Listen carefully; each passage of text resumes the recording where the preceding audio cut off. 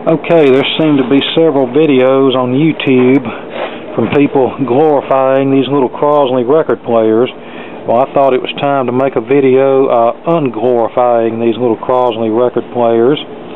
So today we will be comparing this Crosley record player manufactured August 2013 to this old school classroom Newcomb record player from the 60s. First, let's talk about weight. This little Crosley record player weighs about 5.5 pounds, where this old Newcomb record player from the 60s weighs a good bit more, probably around 20 pounds. This Crosley record player has a cheap plastic belt-driven turntable, whereas this one has a nice metal turntable. This one also has the 45 RPM adapter built into the turntable, where this one has a separate adapter, if I can get it out, which that's just something else to get lost. This record player here operates on a 9-volt wall wart, where this one has its own self-contained AC power cord. There again, this is just something else to get lost. Even though this newer player includes a speed of 78 RPM, it does not include the proper 3mm 78 RPM stylus at all. It has is an LP stylus. And since this is a multi-speed player, it should have a flip-over stylus like this one has. This one, you have one side for LP, or 78, and then the other side for LP. You really can't achieve proper 78 playback with a 0.7mm LP stylus. You need a 3mm stylus. Now, they make a 3mm stylus for this Crosley player, but it's a little bit inconvenient and can sometimes lead to disaster trying to snap the old needle and pop in a new needle, when on this model all you have to do is flip the lever over. Okay, on this model we have controls for volume, bass, and treble. This model doesn't even have a tone control. And this model has a cheap plastic tone arm. This old model has a nice metal tone arm. Now, this model here is a stereo model, but with two small, 2-inch speakers placed so close together inside of the cabinet, you're not going to get much stereo separation, and the fidelity will really not be that good. This old model obviously is a mono player, but it has a nice 6x9-inch speaker in it. It includes a whizzer cone for much better fidelity than this thing over here. Okay, we've now looked at the outward aspects of these two players. Now let's open them up, and that will be a very eye-opening experience for you. Oh, and did I mention that this one is made in China, while this one was made in the good old United States of America? And look at the little tiny screws that hold the new one together. Here's the underside of the new one. Notice the all-plastic turntable mechanism with the little cheap DC drive motor that is prone to failure on these. And in fact, already one of the plastic mounting brackets that holds the turntable to this little cheap fiber motor board is already broken. Here's the little amplifier module. Just has a little 8-pin integrated circuit for the power output stage. And notice the whole little board is held in place by hot glue. Very classy, isn't it? And look at these two little cheap speakers in here. I've seen little transistor radios with better quality speakers.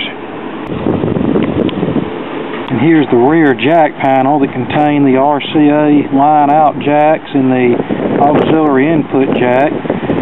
Notice all of the hot glue holding those jacks in place. Yeah, get a good look there at the quality workmanship of this junkly record player. Okay, you've about seen what all there is to see of this piece of junk. Now, would you like to see the inside of a well-built phonograph?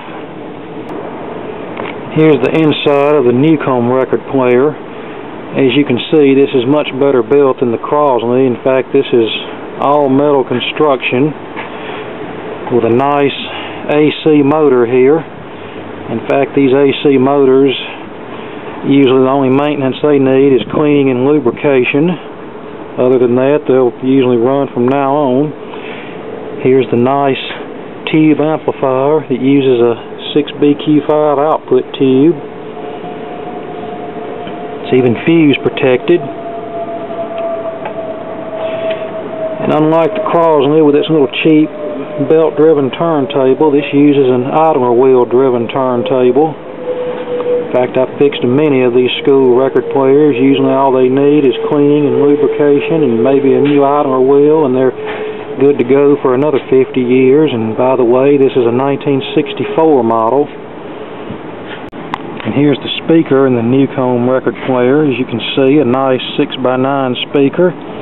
They even have it mounted on a spring-loaded soundboard, and the reason they did that was to help prevent feedback from the speaker to the cartridge, and it also helps improve the bass response a little bit.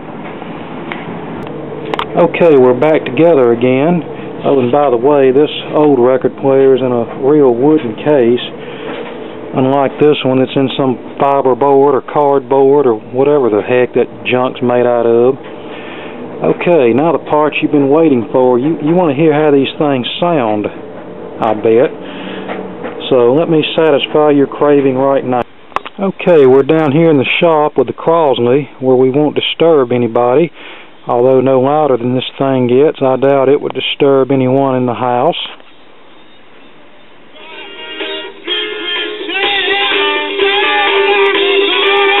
And that's as loud as it gets.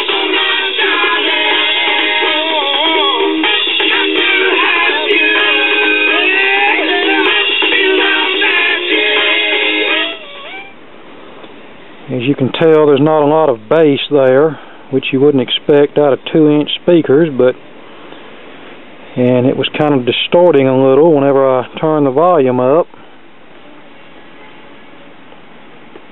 Now, I'll demonstrate what a 78 sounds like when played back with the supplied LP stylus. I found out the hard way that a man in love is always As you can hear, it plays, but there's a good bit of background surface noise, and that's the volume wide open. It also sounds like this motor is trying to lose speed when played at 78 RPM. And now the Newcomb player with the same record.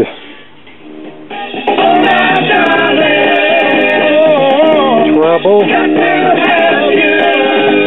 bass,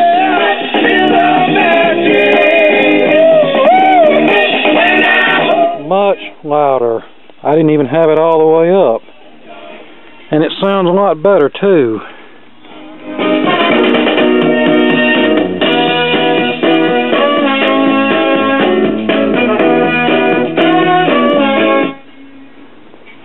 Okay, don't want to play much of that because I don't want to get dinged by the copyright police.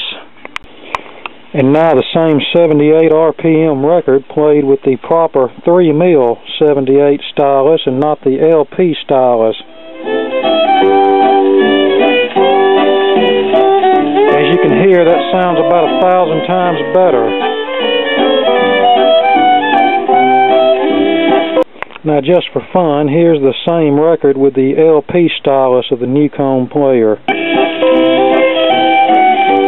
You can tell it's not near as full and bold as with the 78 RPM stylus.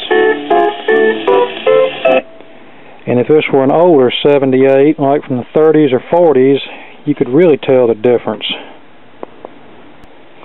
Okay, now that you've heard and seen both record players, I think it's obvious which one's the best one. And now, I'm going to bring up a couple of points based on my last Crosley video. A common question is, well, if all these are so junky, then where can I buy a modern day quality portable phonograph? Well, you can't. That's just the short answer. You can't. None of them made today are going to be of the quality that they were 40 or 50 years ago. I've actually heard of one Crosley model, the Crosley Collegiate, and I think YouTube member Chris Cuff features one in one of his videos that actually uses a magnetic cartridge, and he gives it good reviews, but I have not personally seen one of those record players. And I know Chris has been doing this a long time, so if he says it's a decent one, then I would take his word for it. But even though I doubt even that one is going to be as good as some of the older models, but it's probably better than the one I just showed you. If you want something good, the best thing you can do is get something vintage, like a record player like this, or for even better sound quality and longer lasting record life, get a component turntable and receiver from the 70s or 80s. They were made by Pioneer, Kenwood, Marantz, and the list goes on and on. You don't really want to fool with any of the modern plasticky USB turntables. Those things are pretty junky. They still make modern day component turntables that are actually good, but you're not going to get them at the big box stores. They're only available through outfits that specialize in audiophile grade stuff, and you're going to pay hundreds if not thousands of dollars for such a turntable. So the best way to get by on the cheap is get something vintage, have it restored, and enjoy it. Now that brings another point to mind. Many people have said, well, I don't know how to work on the stuff, or there's no one close to me who will repair stuff. Well, I understand that. But a lot of this stuff is not difficult to maintain, and if you get some instruction by watching some YouTube videos and doing some online research, you can maintain this equipment. Or if you still don't feel like you can maintain your equipment, you know, there are plenty of online vintage electronics repair shops that will repair this stuff, but you'll have to ship it. You know, I realize most repair shops, what few are left, don't want to touch anything vintage. You know, they only want to work on something that they can swap a board in and have it fixed in 30 minutes or less. You know, a lot of them are not too good on component level troubleshooting. Okay, I think I've about covered all the bases on the Crosley record player and why you should not buy one.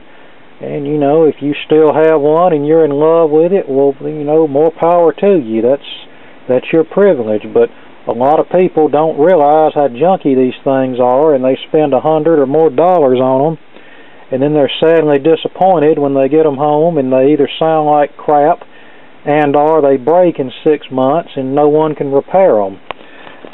These older machines are a lot more repairable than this new junk is. And before I leave, I'll show you some older school record players that I just got in that are on the list to be restored. This is an Audiotronics tube-type school record player from '66. It uses a single 6T9 Compactron tube. And here's a Caliphone 1430K solid-state record player from 1977. This is the type we had whenever I was in elementary school during the 80s. Nice blue cabinet in good shape. Here's a Newcomb tube-type record player and PA system from, I believe, 1971. This will play up to 16-inch records, and we'll get that one going real soon. Has a big 12-inch speaker in the lid.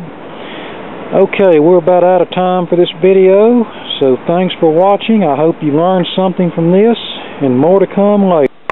And one thing I've noticed about buying and selling vintage items, I can list vintage restored items for sale here until the cows come home and people ignore them. I guess they think because it's old it's inferior and it's going to burst into flames or something.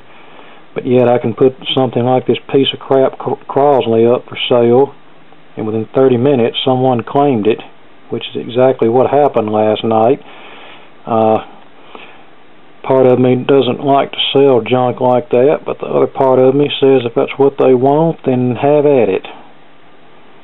But for the most part, people around here don't want anything that they cannot text on or something that doesn't have an LCD screen on it.